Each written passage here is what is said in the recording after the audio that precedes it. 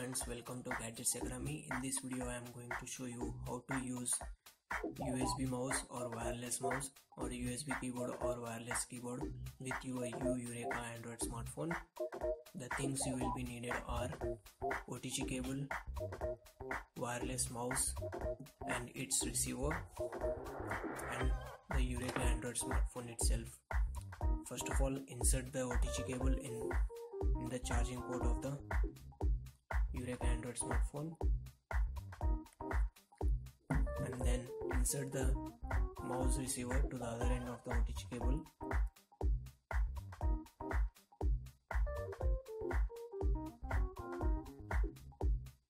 Now turn your mouse on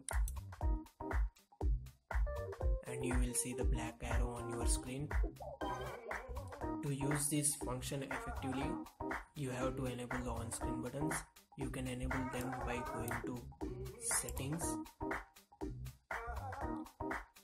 and then tapping on the buttons,